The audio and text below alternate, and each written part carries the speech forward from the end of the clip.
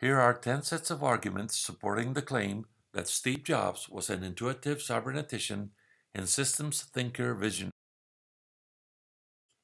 Steve Jobs was so intelligent as a child that he skipped a grade in grade school. Although as a youth he had been trained in electronics, he was so inquisitive and intense and had many questions about life that he quit school, sought enlightenment, visited India, and practiced Zen. He dressed very simply, often went barefoot, and fasted a lot. Even after becoming a billionaire, he lived simply, sat on the floor, and his home lacked furniture. Noticeably influenced by Thomas Kuhn's book on paradigmatic change and the structure of scientific revolutions, produced the most famous Super Bowl ad ever based on George Orwell's novel 1984 as the theme for the launching of the Macintosh and its rebellious nature. This is one way in which Jobs reflected his revolutionary stance against the corporate giant IBM and hierarchical management. There were many other instances and speeches about the need to become your own person, do your own thing. In a world being dominated by the mainframe, centralized computers, Jobs championed the idea of one person, one computer. His favorite metaphor was borrowed from the most efficient form of transportation, the bicycle. He adopted the expression personal computer and called it a bicycle for the brain.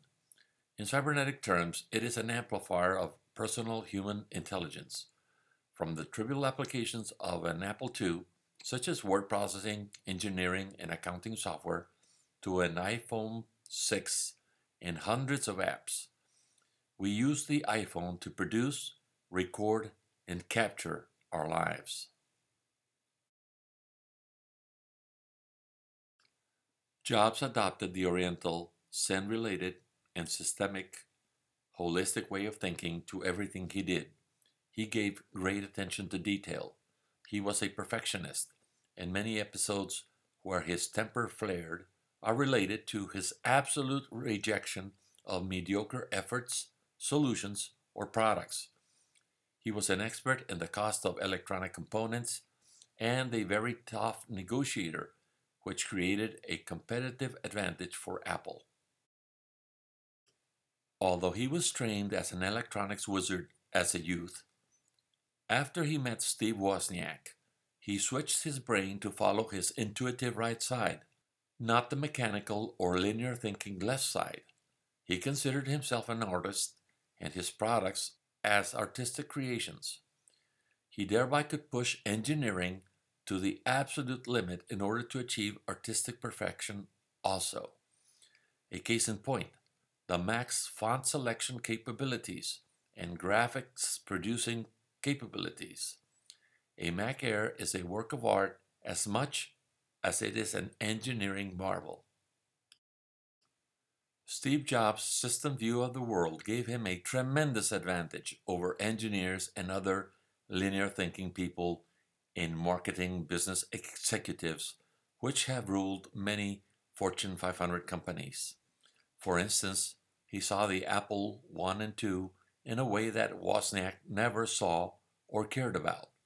Even after Jobs was fired from Apple, his incursion into Pixar and the next project, literally speaking, became his personal research facilities for his eventual return to Apple. After his triumphant return, he changed the business world's environment in order to realize his dreams and benefit his company to the point of making it the most valuable company on earth.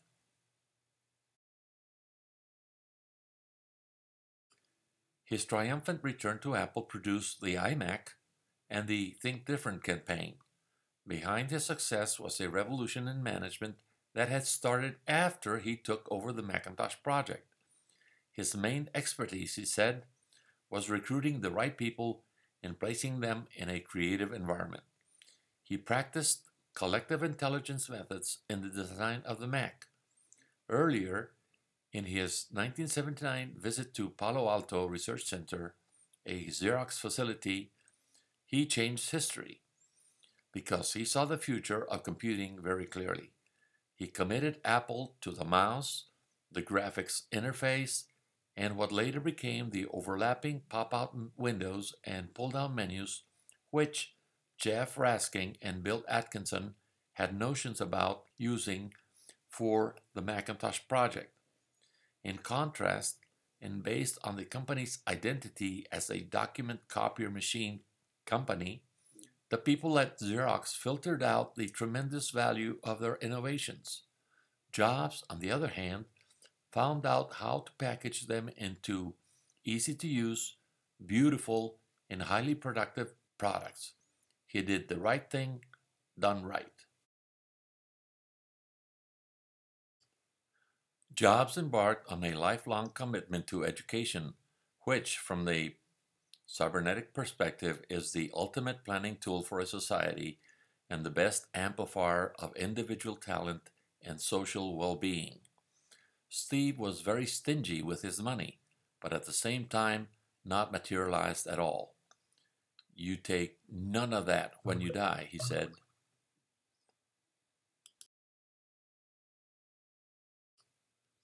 Difference and change are perhaps the two most important cybernetic concepts. Jobs was interested in changing the world, much in the same way as Thomas Alva Edison had done through innovation, using computers and later huge networks of computers to harness information and to put to good use a great deal personal empowerment.